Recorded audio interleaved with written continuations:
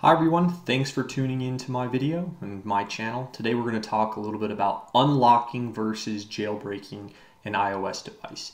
There are some significant differences between the two and I wanted to clear that. We're going to basically be creating a tutorial to go through how to jailbreak iOS version 7 on the iPhone.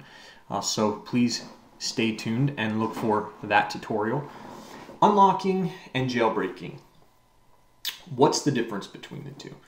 Mainly, unlocking means that you're removing that iOS device, that iPhone, or really any phone for that matter, from your cell phone service provider. So if you have Verizon, you request to have it unlocked, they will actually remove it from Verizon's proprietary database with that phone, and you can take it over to Sprint or AT&T or anybody else that can apply services to that phone.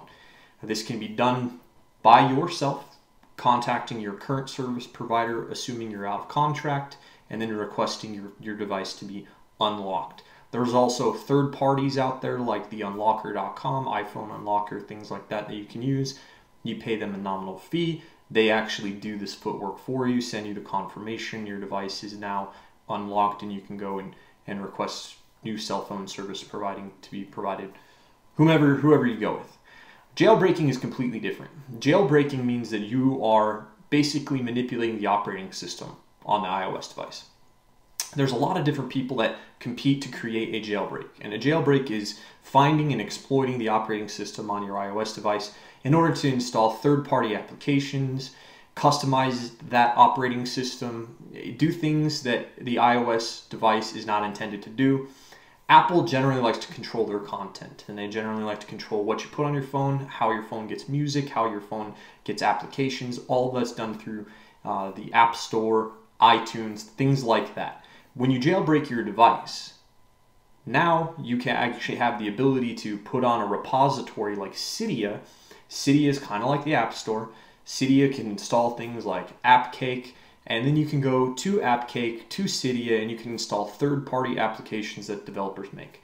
Makes it very easy if you're an application developer, and if you don't want to actually put your live application on an Apple device by going through Apple in order to do it. If you jailbreak your device, that frees up the system and unlocks the operating system so you can get in and tinker around and mess with those functions. Now that's really on the developing side.